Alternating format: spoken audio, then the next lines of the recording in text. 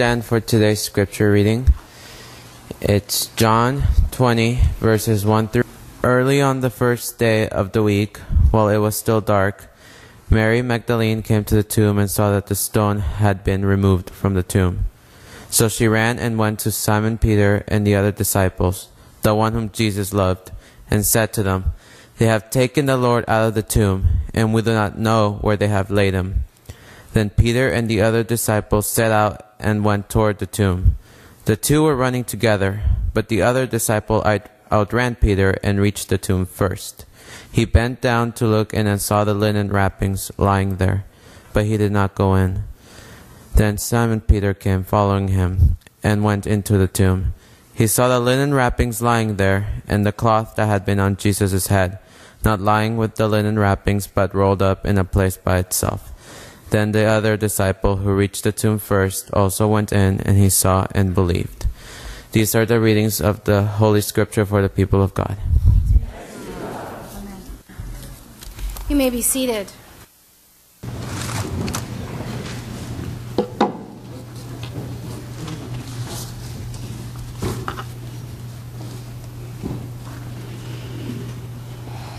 Let us pray.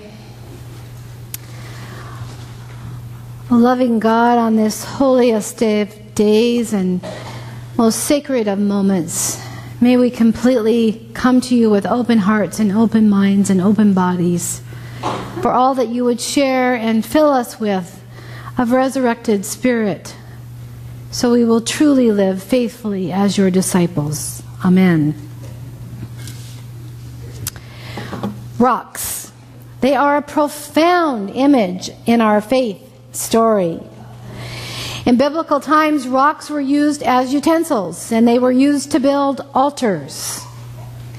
They served as metaphors for God's faithfulness to God's people and God's people stubbornness regarding their faith. The rock is a metaphor used often in the book of Psalms for God. Rocks were also used to memorialize people who had died. The Hebrews have an ancient tradition, and many other cultures do as well, of going to the graves of beloved ones who have died and placing rocks on top to show that the deceased has been honored and remembered and visited. Sometimes rocks in the Bible were used for violent intention. They were used to stone those who were accused of sin.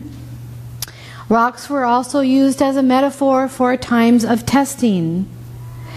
Today we think of the big rock that Mary encountered when she went to the tomb. And we go back to remember Mary Magdalene and her visit to the tomb.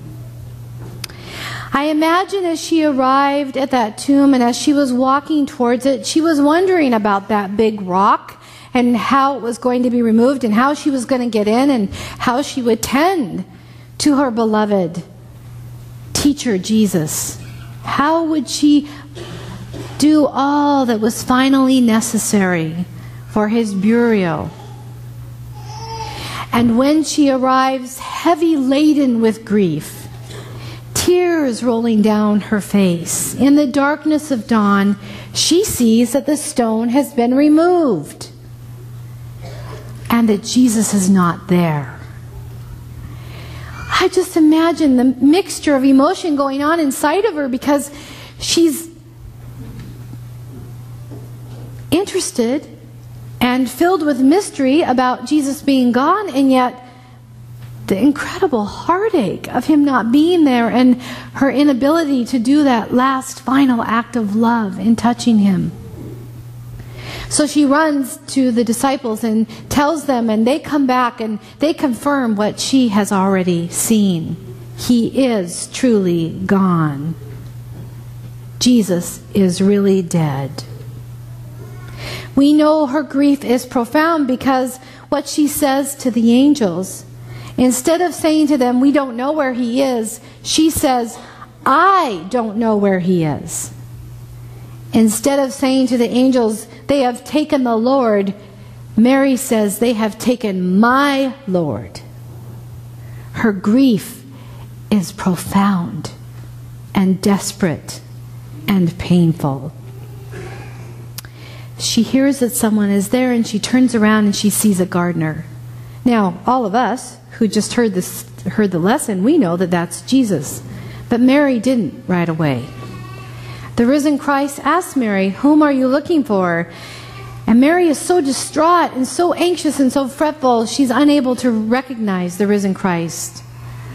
She begs the gardener, "Tell me where to go so I can find Jesus' body. I want to touch him one last time. I want to care for his body so he is properly ready for burial." She is grasping as she talks to the gardener for some kind of control. And as I shared with you a couple sermons ago, there is no ability to control in this situation. Mary has to let go. And it is in letting go that she hears her name called. Mary, Mary. And her eyes are open and she responds, Rabboni. And she sees Jesus risen.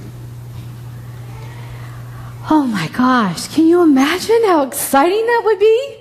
How delightful to know that everything was not lost, to know that all the love she had experienced and all the lessons she had learned and everything was not for naught. The delight and the joy. So much so she wants to touch him, but he says, "No, I must go to God." And he tells her, "Mary, go out and share this news. Share this news that death is not the last word. Share this news that endings are not just endings. There is new life and there is beginning and there is hope." Mary's visit to the empty tomb with the stone rolled away now becomes not only a story of death, loss, and grief and despair. It becomes a story of possibility, a story of new life, and a story of comfort and healing.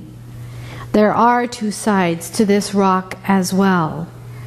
This interaction between the risen Christ and Mary reveals to us how important it is to have a safe space, to have a place where we all can wonder and question, where we all can feel deep pain and sadness and grief and despair, a place where we can be confused and anxious and lost, and a place where we can see and believe and journey to wonder and life.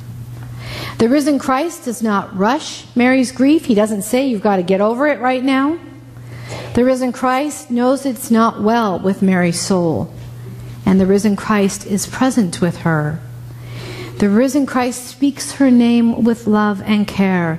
The risen Christ goes with God, and the risen Christ tells her to go and share the hope that has come out of her despair. This rock or stone could have remained a stone of violence and death in Mary's life, but it was transformed on that Easter morning into a foundation of strength and support and faith. Mary's soul that was not well, that was wounded, became well in her action with that stone and with the risen Christ.